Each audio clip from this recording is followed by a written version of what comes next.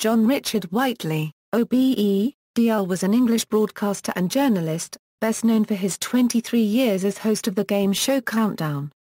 Countdown was the launch program for Channel 4 at 4:45 p.m. on November 2, 1982, and Whiteley was the first person to be seen on the channel. Despite his intelligence, Whiteley enjoyed projecting the image of an absent-minded eccentric. His trademarks were his jolly, avuncular manner, his fondness for excruciatingly bad puns, and his bold, sometimes garish wardrobe. Thanks to over 20 years' worth of nightly installments of Countdown as well as his work on the Yorkshire magazine programme calendar and various other television projects, at the time of his death Whiteley was believed to have clocked more hours on British television screens a euro, and more than 10,000 appearances a euro than anyone else alive, apart from Carole Hersee, the young girl who appeared on the BBC's iconic test card F. Early life: Whiteley was born in Bradford, West Riding of Yorkshire, and spent his childhood in Barldon. His family owned a long-established textile mill, Thomas Whiteley and Company of Eccleshall, which went out of business in the 1960s. At 13, he won a scholarship to Giggleswick School, Yorkshire, where his English teacher was Russell Harty. He later became a governor of the school. Leaving school with 7 O-levels and 3 A-levels, from 1962 he read English at Christ's College, Cambridge, graduating with a third-class degree. In 2001, Whiteley stood as rector for Dundee University. Career Early career On leaving Cambridge in July 1965, Whiteley served 3 years as a trainee at ITN but left to join the newly created Yorkshire Television in July 1968. Whiteley was notoriously bitten by a ferret on an edition of Calendar in 1977. The animal remained clamped to his finger for half a minute before its indifferent owner, Brian Plummer, finally prized it free. The clip is often repeated on programs showing television outtakes. In an example of his famous self-deprecating humor, Whiteley once joked that when he died, the headlines would read, "Ferret Man Dies," which was the headline of the Yorkshire regional newspaper when he did die, in his honor. He said, "It's made a lot of people laugh and it's been shown all over the world. It's 30-odd years since it happened and I think I've been a great PR man for the ferret industry."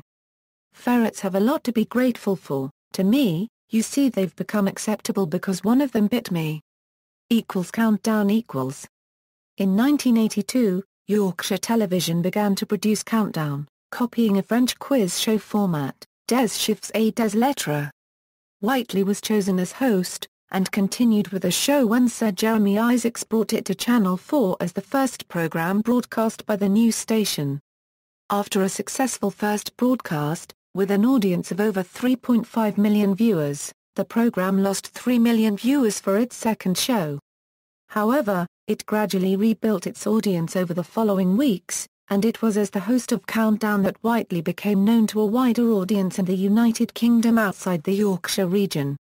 He was nicknamed twice Nightly Whiteley, in reference to the time when he would present the calendar news programme and Countdown in the same evening, from 1982 to 1995. As the presenter of Countdown, Whiteley developed a reputation for wearing garish suits and ties, and it was common for Carole Vorderman to comment on this. Whiteley also told many anecdotes and puns, which were often met by groans from other presenters and members of the audience. He was granted the honorary title of Mayor of Wetwang in 1998, and was known for his amusement at the village's name. The Mayor of Wetwang joke reached its head in 2000 when a contestant, Les Noble, was the brother-in-law of the Mayor of Sunderland, on which Whiteley commented, "I know how it feels." Countdown was not intended to be a long-lasting format, but it quickly became a durable program for Channel 4. At the time of Whiteley's death, it still regularly attracted up to 4 million viewers. The Queen and the Queen Mother are both said to have been fans. Vorderman has written of her close friendship with Whiteley. "The special friendship I shared with Richard was to become one of the most enduring relationships of my life and one that has probably provided me with more fun than any other." Whiteley had a cameo appearance role as himself, presenting Countdown, in the film About a Boy. From Series 54, broadcast in 2006, the series champion has received the Richard Whiteley Memorial Trophy. Whiteley's presentation of Countdown was mentioned in the Father Ted episode Old Grey Whistle Theft, when Father Dougal Maguire plays Countdown in his sleep, and Father Ted Crilly mentions to Dougal "I am not Richard Whiteley," when he gets up and goes outside for a cigarette break. Other work. Whiteley also had his own chat show on BBC One. This was a chat show with a twist. Before he could interview his guests, he had to guess who they were. He was the subject of This Is Your Life in March 1997 when he was surprised by Michael Aspel on the set of the ITV soap opera, Emmerdale. On June 15, 2003, Whiteley appeared on the BBC show, Top Gear, and set the slowest time in the Star in a reasonably priced car segment with his time of 2:06. To give a measure of how slow this was, Billy Baxter, who is blind, has beaten him with a time of 2:02. Illness and death. In May 2005, Whiteley was taken into hospital with pneumonia. He made a slow recovery from the illness, but doctors discovered problems with his heart and carried out an emergency operation for endocarditis on June 24. This operation was not successful, and 2 days later on June 26, Whiteley died at Leeds General Infirmary. He had suffered from asthma since he was very young, and was a diabetic. The edition of Countdown due to be broadcast on June 27 was postponed as a mark of respect. Carole Hersee gave an emotional tribute to him on June 28 when Countdown returned the following day. A number of shows had already been recorded when he went into hospital, and his final show was broadcast on July 1, 2005, which was the grand final of the 53rd series. 2 standalone episodes featuring former contestants, and recorded in 2003 to be broadcast whenever Channel 4's cricket coverage finishes early, also remained in the vaults to be screened at a later date. As Channel 4 no longer covers cricket, they may remain in the archives indefinitely. However, one game's details has been leaked onto the Internet. Memorials. Memorial service. On November 10, 2005, 5 months after his death, thousands of friends and admirers gathered at York Minster for a memorial service to celebrate Whiteley's life. Guests included Vorderman, who paid tribute to him, saying, "If he were here he would have welcomed you one by one, greeting every one of you by the hand, and would have wanted a photograph taken." He was described by Countdown regular Gilles Brandreth as a love god. But he was the most innocent love god you could imagine. He was like a ray of sunshine, and like sunshine we all warmed to him. Richard Whiteley Memorial Bursary. In 2007 Channel 4 announced its creation of the Richard Whiteley Memorial Bursary, a 9-month work experience placement at Yorkshire Television, working with True North Productions. Vision Aid Overseas. 3 pairs of Whiteley's spectacles were donated by Catherine Apanawaj, his longtime partner, to optical charity Vision Aid Overseas. Sent with a team of optical professionals to Ethiopia, the VAO team found 3 Ethiopians whose eyes fitted Whiteley's prescription. The BBC followed this story on their Inside Out programme, which was broadcast on September 19, 2007. Giggleswick School. In 2008, 3 years after Whiteley's death, Giggleswick School announced its plans to raise £1.3 million to build a theatre in his honour.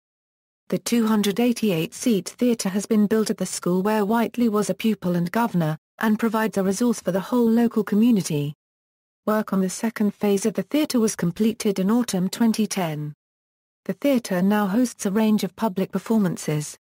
Honours and private life. Whiteley became a Deputy Lieutenant of West Yorkshire in 2003, and was appointed OBE in the June 2004 Queen's Birthday Honours list for services to broadcasting. Whiteley had a son, James, born in 1987 from a relationship with fashion journalist and television presenter Leslie Ebbets. Bibliography. Books by Richard Whiteley. Letters Play. A Treasury of Words and Wordplay. London, Robson, ISBN 0-86051-992-9, Whiteley, Richard Hymoff.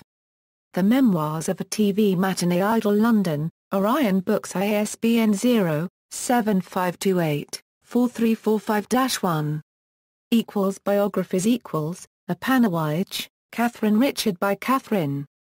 London, Virgin Books ISBN 1-85227-375-5. TV appearances, calendar, countdown, hallelujah. The Richard Whiteley Show, Richard Whiteley Unbriefed, Holiday, You Call the Shots, The Big Breakfast, Top Gear. Footage of Whiteley appears in Pride, where he reports on the end of the miners' strike. References. Obituaries, obituary, Richard Whiteley, I bet they'll report Ferret Man dies, Richard Whiteley, thousands say farewell to our Richard. External links, the Richard Whiteley Theatre at Giggleswick School, Richard Whiteley at the Internet Movie Database, Vision Aid Overseas, IGAM shows, Richard Whiteley, Farewell to a Jolly Good Egg, Richard Whiteley on cultidols.com, TV Cream's tribute to Richard Whiteley, clip of the ferret biting Richard Whiteley on YouTube, Richard Whiteley's appearance on This Is Your Life.